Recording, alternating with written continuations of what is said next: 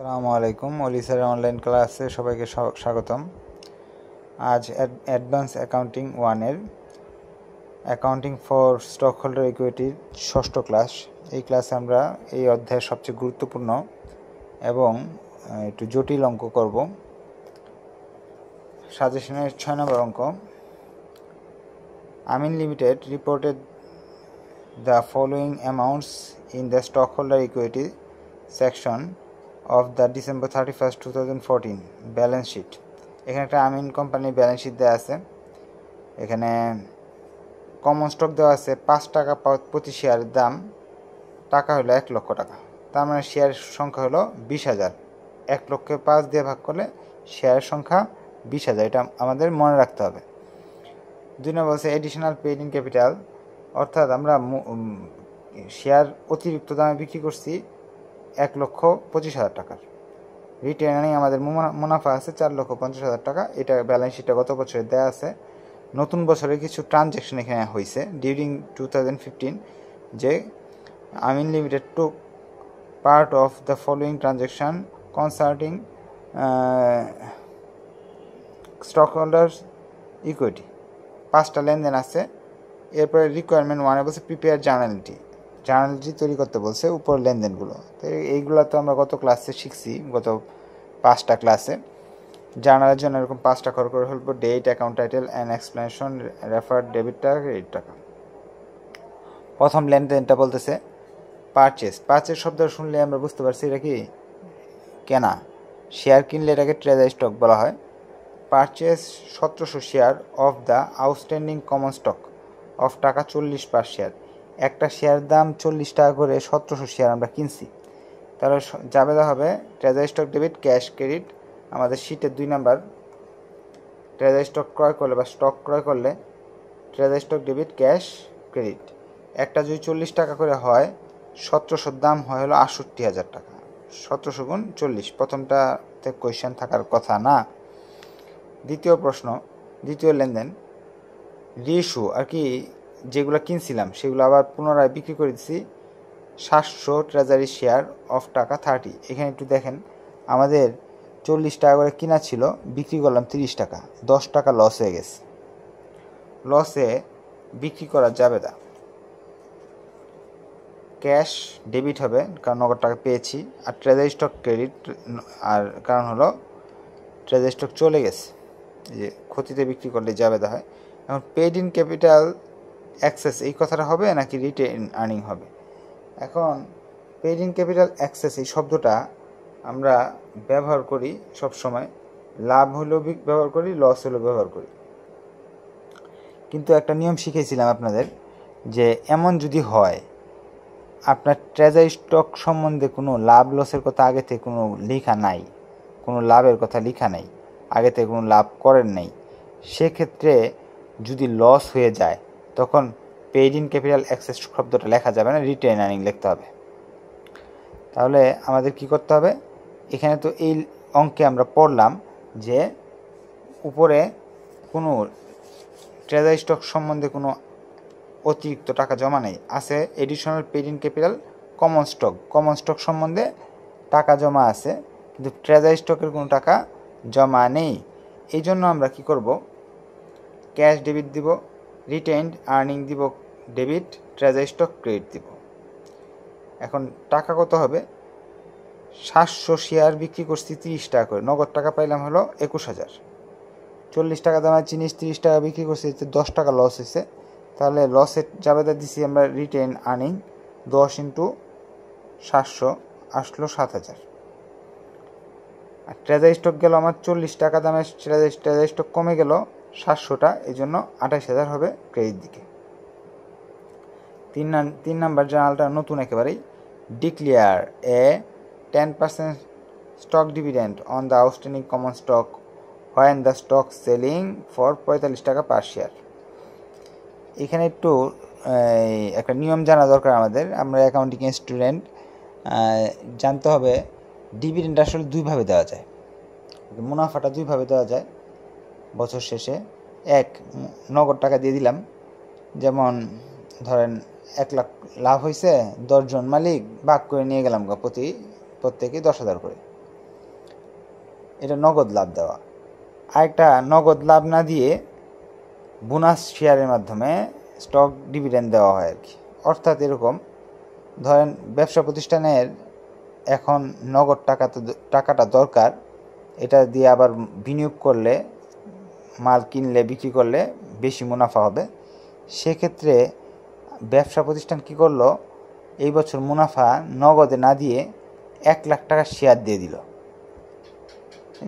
এখন 10 জন মানুষ আগে ভাগ করে 10,000 টাকা নিয়ে যেত, কিন্তু এইবার নগদ টাকার পরিবর্তে শেয়ার দিয়ে দিল। শেয়ার দিয়ে দিলে কী লাভ, শেয়ারগুলা বিক্রি করে কি করলো, মালিকরা মুনাফা নিয়ে নিল। আমি যেমন উদাহরণস্বরূপ ধরেন একটা শেয়ারের দাম 100 টাকা করে আছে, তাহলে 1 লাখ টাকা যদি শেয়ার দেওয়া হয়, তার মানে দিতে হবে 1000 শেয়ার। যার জয়টা ভাগে শেয়ার পড়লো, সেই শেয়ারগুলো মানুষের কাছে বাইরে বিক্রি করে নগদ টাকা মুনাফা নিয়ে নিল। তাহলে আমরা বুঝতে পারলাম এই মুনাফা দুইভাবে দেওয়া যায়। একটা হলো নগদ টাকায় দেওয়া যায়, যেটা আগের অঙ্কগুলোতে শিখছি। আরেকটা হলো স্টকে দেওয়া যায়। স্টক ডিভিডেন্ড যদি দেওয়া দেয়, সেক্ষেত্রে জার্নাল কী হবে সেটা আছে। 7 নাম্বার নিয়ম, স্টক লভ্যাংশ ঘোষণা করলে journal, written earning debit, common stock dividend distribution debit credit, paid in capital access per credit, এই জার্নালটা হয়। এখন তাহলে আমরা জার্নাল তো আমরা দিয়ে দিলাম, শীট দেখে হুবহু বসাই দিলাম। টাকাগুলো বসানো একটু ঝামেলা। টাকাগুলো বসানোর ঝামেলা হলো, একটা শেয়ারের দাম কত, বর্তমানে 45 টাকা। এখন শেয়ারের সংখ্যাটা আমার জানতে হবে। আমরা হিসাব করে দেখছিলাম এখানে কতগুলো শেয়ার আছে, 20,000 শেয়ার আছে। 20,000 শেয়ারের মাঝে 20,000 লোক ধরেন আছে এই প্রতিষ্ঠানের মালিক হিসাবে। এখন কিছু কিছু লোকদের আমরা কি টাকা ফেরত নিয়ে নিছি, এই যে কিনছিলাম, শেয়ার কিনে ফেলছিলাম 1700, যাদের কিনে ফেলছি ওদের তো আমি মুনাফা দিব না, কারণ তাদের কাছে শেয়ারই নেই, তাদের মুনাফা দিয়ে লাভ কি। আবার 700 বিক্রি করছি, তার মানে 20,000 ছিল, এখান থেকে 1700 কিনেছি, 700 বার বিক্রি করছি, তাহলে হাতে রইল কত, 19,000। তাহলে এটা আমরা কীভাবে বের করলাম, 20,000 শেয়ার থেকে 1700 শেয়ার আমরা বিক্রি করে ক্রয় করছিলাম, আবার 700 শেয়ার বিক্রি করেছি। মোটমাট আমার কাছে হাতে 19,000 শেয়ার আর কি, আমাদের কাছে 19,000 মানুষ শেয়ার হোল্ডার আছে। এর মাঝে 19,000-এর 10% আমরা মুনাফা দিছি, তাহলে 19,000 শেয়ারের 10% আসে কত, 1900 শেয়ার। তো 1900 শেয়ার যে আসলো, এই 1900 শেয়ারের কত করে, 45 টাকা করে। তাহলে 1900-কে আমরা 45 দিয়ে গুণ করবো, আসবে 85,500 টাকা। শেয়ারের বর্তমান দাম 45 টাকা, এই 45 টাকা দিয়ে আমরা রিটেন আর্নিংয়ের গুণ করব। আর আসল দাম কত করে, 5 টাকা করে। এই আসল দাম 1900-কে 5 দিয়ে গুণ করবো হলো কমন স্টক ডিভিডেন্ড ডিস্ট্রিবিউশনের। আর বাকিটা আমার কি মুনাফা হয়েছে, মানে কি বাকি 40 টাকা আমার মুনাফা হয়েছে। 1900-কে 40 দিয়ে গুণ করলে আসে 76,000, অথবা 85,000 টাকা মোট। এর মাঝে 19,000 টাকা যদি শেয়ারের দাম হয়, বাকিটা কি হয়, অতিরিক্ত। তাহলে paid in capital access for per common stock, যে সেটা হবে 76,000। এরপর 4 নাম্বারটা, ইস্যু দ্য স্টক ডিভিডেন্ড। আমরা স্টক ডিভিডেন্ড প্রদান করলে, যেমন ক্যাশ ডিভিডেন্ড প্রদান করলে আমরা ঘোষণা করলে এটা লিখতাম, প্রদান করলে এটা লিখতাম। এরকম স্টক ডিভিডেন্ডও যদি আমরা ঘোষণা করার পর প্রদান করি, তাহলে কমন স্টক এই জিনিসটা হলে ডেবিট হয়ে যাবে, আর কমন স্টক ক্রেডিট হয়ে যাবে। এইভাবে লিখে দিব আমরা, common stock dividend distribution debit, common stock credit. টাকা হবে এই যে 9,500 টাকা। এই জার্নালটা আশা কি বুঝতে পারছেন। 5 নাম্বার বলতেছে, ডিক্লেয়ার দ্য অ্যানুয়াল 2015 টাকা 2 পার share dividend on common stock those dividend are paid 2016 15 সালে আমরা এবার 2 টাকা করে লভ্যাংশ ঘোষণা করছি, কিন্তু স্টক ডিভিডেন্ড না।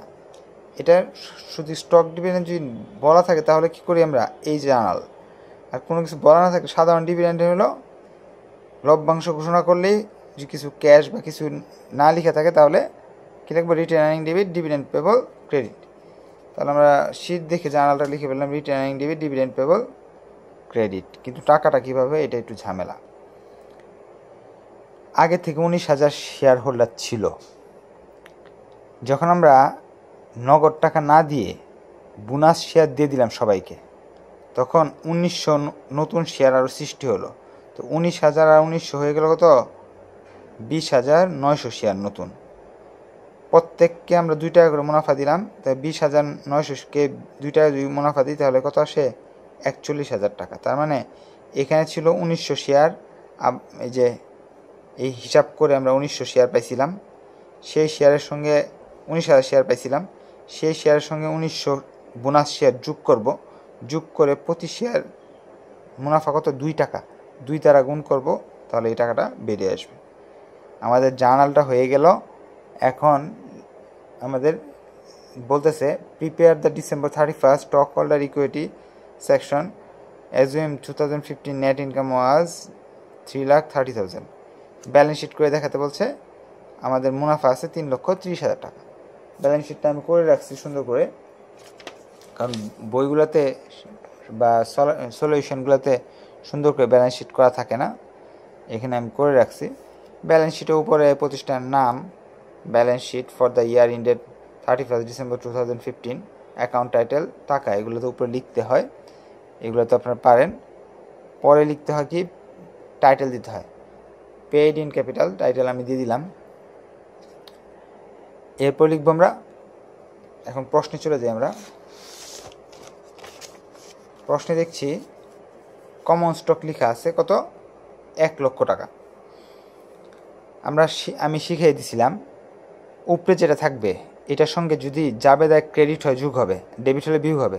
তাই আমরা জাবেদায় খুঁজে দেখি কমন স্টক আছে কিনা। কমন স্টক আছে, এখানে ক্রেডিট কত আছে, 9,500 টাকা। 9,500 ক্রেডিট মানে যোগ হবে, এই 1 লক্ষের সঙ্গে 9,500 যোগ হলে 1,09,500। তাই এই যে 1 লক্ষের সাথে 9,500 যোগ করলে 1,09,500। আবার যদি শেয়ার সংখ্যা বের করতে চাই তাহলে আমাদের 21,900 শেয়ার হয়েছিল, এর মাঝে আমরা 5 টাকা করে গুণ করলেও এটাই আসে। 21,000 কীভাবে হলো, ট্রেজারি স্টক বা আমরা কিনছি কত, এইগুলা নিয়ে আমরা চিন্তা করব না, চিন্তা করব কতগুলো শেয়ার ছিল আগে 20,000 আর নতুন কতগুলো শেয়ার হলো, মোটমাট হইলো কত, নতুন হয়েছে 1900। তাহলে 20,000 আর 1900 যোগ করে গুণ করলে এটা আসে। যারা দুর্বল তারা এত কঠিন যাওয়ার দরকার নেই, এখানে 1 লাখ আছে, আর ভিতরে আমি শিখেছি সহজ নিয়ম, ক্রেডিট থাকলে যোগ হবে আর ডেবিট থাকলে বিয়োগ হবে। তাই আমরা জাবেদার মধ্যে শুধু দেখছি ক্রেডিট আছে, একটা ক্রেডিট আছে, এটা যোগ করে দিলাম, যোগ করলে আসলো 1,09,500 টাকা। এরপরে কী লেখা আছে, এডিশনাল পেইড ইন ক্যাপিটাল, আমি টাইটেল দিলাম additional paid in capital, paid in capital access of common stock কত আছে, 1,25,000 টাকা। এখন নিচে যাই আবার খুঁজবা আছে কিনা, এই কথাটা আছে, এই জায়গায় একবার লেখা আছে 76,000 টাকা ক্রেডিটে, ক্রেডিট থাকলে যোগ হবে। 1,25,000 সাথে 76,000 আমি যোগ করে ফেললাম, এই যে 1,25,000 সাথে 76,000 যোগ করলে আসে 2,01,000 টাকা। এখন এরপর কি লেখা আছে, রিটেইন আর্নিং, তার মানে আমার রিটেইন আর্নিং লিখতে হবে, আমি লিখলাম রিটেইন আর্নিং। রিটেইন আর্নিং দেওয়া আছে 4,50,000 টাকা। আবার এই বছর মুনাফা হয়েছে আমাদের কত, নিচে লেখা আছে 3,30,000 টাকা, এই যে ডাকের নিচে লেখা আছে 3,30,000। নতুন করে মুনাফা আগে ছিল 4,50,000, এখন আছে 3,30,000। তাহলে 4,50,000 আর 3,30,000 যোগ হয়ে যাবে। আর এদিকে ডেবিট হলে বিয়োগ, ক্রেডিট হলে যোগ। যেমন এখানে ডেবিট হয়েছে, এই যে 7,000 ডেবিট হয়েছে, আবার 9,500 ডেবিট হয়েছে, আবার 41,800 টাকা ডেবিট হয়েছে, 3বার ডেবিট হয়েছে। 7,000, 9,500, 85,500 আর 41,800। তো এইগুলো ডেবিটগুলো বিয়োগ করব। তাহলে আমরা 45,000 আর 4,50,000 আর 3,30,000 যোগ করলাম, আর বাকি তিনটা ডেবিট বিয়োগ করলাম। 85,500 বিয়োগ করলাম, 41,800 বিয়োগ করলাম, 7,000 বিয়োগ করলাম, আসলো কত আমাদের 6,45,000। তিনটা আইটেম আমি যোগ করে টোটাল আসলো 9,56,200। এখন একটা বাদের আইটেম আসছে, সেটা হলো ট্রেজারি স্টক। ট্রেজারি স্টক আমার উপরে দেওয়া উপরে নাই, খতিয়ানে একবার 68,000 ডেবিট আছে আর 28,000 ক্রেডিট আছে। তো আমরা জানি ট্রেজারি স্টকেরটা উল্টা, ডেবিটগুলো যোগ হয়, ক্রেডিটগুলো বিয়োগ হয়। তা 68,000 থেকে 28,000 বাদ দিব, থাকবে হলো 40,000। এই 9,56,200 থেকে 40,000 বাদ দিলে 9,16,200 টাকায় আমাদের আনসার। আশা রাখি অঙ্কটা বুঝতে পারছেন। এই চ্যাপ্টারে সবগুলো অঙ্ক করে দিলাম। আপনারা এই শিটগুলো সংগ্রহ করে এই 6টা অঙ্ক করলেই আপনাদের প্রাইভেট পড়তে হবে না। এই চ্যাপ্টার থেকে এইগুলো থেকে ইনশাল্লাহ কমন পড়বে। আপনি সবগুলো সালের অঙ্ক ট্রাই করে দেখবেন, বইয়ের অন্য অঙ্ক ট্রাই করে দেখবেন, দেখবেন 99%ই পাচ্ছেন। ধন্যবাদ সবাইকে। আসসালামু আলাইকুম।